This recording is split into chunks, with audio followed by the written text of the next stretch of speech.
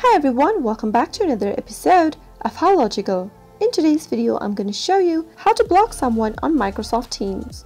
Keep watching the video till the end and don't forget to subscribe to our channel by hitting the subscribe button. Press the notification bell icon so that you'll never miss another update from us.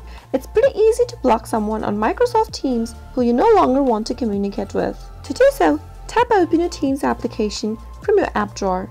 Make sure you're signed into your account and go to the chat screen from the home screen. Now, tap the conversation thread of the contact's name available on the screen. Tap on the three dots at the upper right corner as soon as you reach to the chat screen. Now, tap on View Profile and from this page, tap on Block Contact displayed right below your phone number. As soon as you do that, you'll be able to block someone on Microsoft Teams. If you'd like to unblock the contact since you've blocked the contact by mistake, you can tap on the Unblock Contact button and the contact will be unblocked from your Microsoft Teams. I hope you found the video to be helpful. If you did, go ahead and give us a thumbs up. Comment down below in the comment box if you have a question or a feedback for us. I'll soon be back with more tutorial episodes.